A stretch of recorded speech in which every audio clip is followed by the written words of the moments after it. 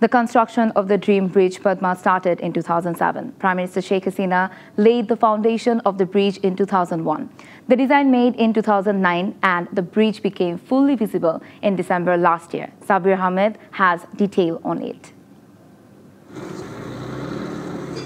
Bangladesh's Dream Bridge construction began with its ceremonial foundation lying by Prime Minister Sheikh Hasina on July 4 of 2001. The 6.15-kilometer long bridge became fully visible at the end of December 10 last year, which connects 2 points, Mawa and Zazira.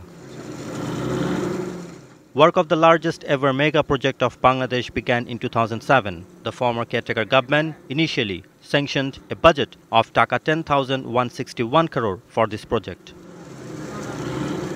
Awami League government, after taking over power, started making the design along with rehabilitation works on January 19 of 2009. Railway track was included in its design in the year 2011.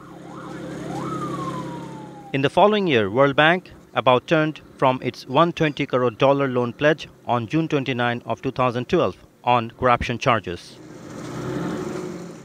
Simultaneously, large development partners like ADB, Zyka and IDB withdraw their funding for the project. As a result, Bangladesh had no other choice but to go for the construction works with its fund. Although World Bank began its probe into the alleged corruptions in 2010, the entire judicial process took 6 years to end with rejection of the case by Canadian court. Later on December 12 of 2015, the Prime Minister opened the main construction works and river training of the project on December 12 of 2015. The double-decker bridge will contain 4-lane road on the upper portion and railway track underneath. Moreover, pipeline for gas supply to destination districts will also run parallelly across the bridge, which has been made at a cost of Taka 30,193 crore. Chinese major bridge engineering company was mainly involved in construction works. Apart from that, many engineers and workers of Bangladesh also toiled for the mega project.